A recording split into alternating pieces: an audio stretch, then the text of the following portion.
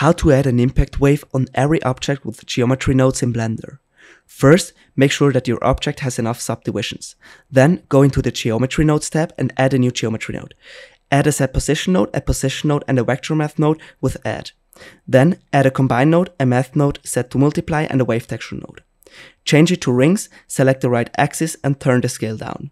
You can already see an effect, but the waves are too wide. To fix that, add a color ramp, select the black marker, and type in 0.999.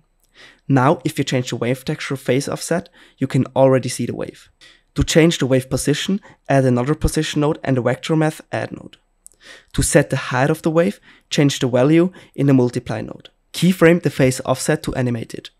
To add multiple waves, just copy the following nodes. Delete the position node and reconnect the vector math nodes. If you change the phase offset, you now have 2 waves.